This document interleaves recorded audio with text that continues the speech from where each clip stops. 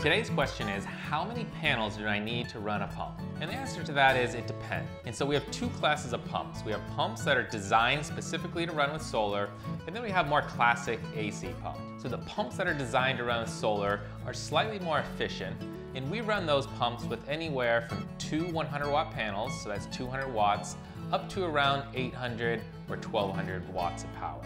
So then we have more of a classic style AC pump that we can run with a specialized solar controller, or we can run off of our water secure system, which is a big inverter that can operate these AC pumps. And so with those systems, we're starting at around half a horsepower, and we're going up to around 100 horsepower, which is quite a large pump.